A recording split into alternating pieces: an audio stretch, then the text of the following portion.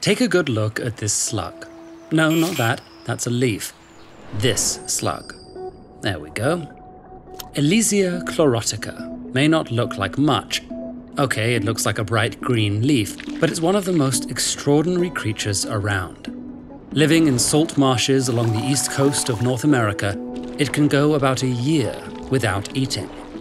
During that time, it lives like a plant. Generally speaking, animals are what are called heterotrophs, meaning they can't produce their own food. They're consumers of other life. Plants, meanwhile, are autotrophs, or producers. They can synthesize their own fuel from sunlight, CO2, and other inorganic compounds. Plants do this by using organelles called chloroplasts, which give them their bright colors and convert sunlight into food through photosynthesis. Elysia is what's called a mixotroph. It can both consume food, like animals, and produce its own through photosynthesis, like plants.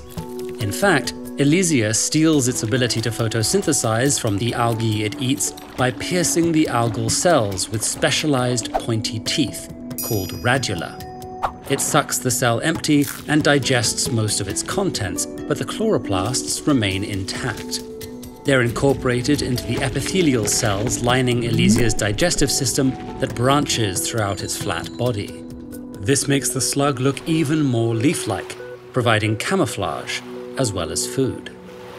As incredible as this adaptation is, there are more than 70 species of slug that steal chloroplasts from their food. What makes Elysia and a few closely related species in the Mediterranean and Pacific unique is how long they can hold on to chloroplasts. Most other slugs keep them for a few weeks at most.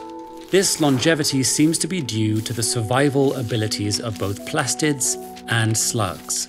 Specifically, the chloroplasts of certain algae can repair their own light harvesting systems, while most chloroplasts are thought to rely on their host cell and its genes for repairs.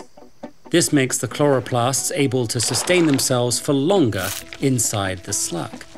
Meanwhile, the slug adjusts its gene expression to improve its relationship with the chloroplasts and removes damaged plastids to avoid accumulation of potentially damaging chemicals. Though few species can steal organelles from another species' cell, these slugs are far from alone in getting an assist from plants. Organisms as diverse as corals, giant clams, and sponges have symbiotic algae living inside their cells, supplying them with organic compounds through photosynthesis.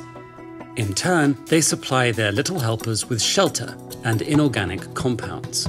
Some of these mixotrophs even transmit the algae to their offspring. Without the aid of these algae, filter-feeding corals, clams, and sponges would not gain enough nutrition in the nutrient-poor tropical ocean, and the dazzling coral reefs they build simply would not exist. Mixotrophy even cuts both ways. An alga called Tripos furca can consume several microscopic animals a day, allowing it to survive in darkness for weeks. Tripos is in turn eaten by other mixotrophic algae, providing frequent opportunity for exchange of organelles such as chloroplasts. This seems to allow some algae to survive in parts of the dark ocean such as the Mariana Trench, which plants otherwise wouldn't be able to inhabit.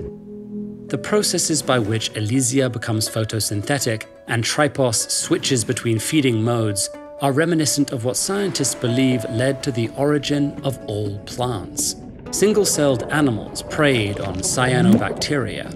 Some of these tiny plants were not digested and lived on in the animal cells, eventually giving rise to chloroplasts. But these first eukaryotic plants were soon consumed by other animals, which hijacked the precious chloroplast just like Elysia. And following the example of eating and being eaten we've seen in the case of Tripos, this chloroplast heist happened up to 3 times, giving rise to plastids with 4 membranes and the ocean's most productive plants and forests. This slug/plant is just one of millions of species that uses crafty evolutionary adaptations to survive. Take the orchid. Just a pretty flowering plant, right? wrong. Find out about their sneaky tactics of deception with this video.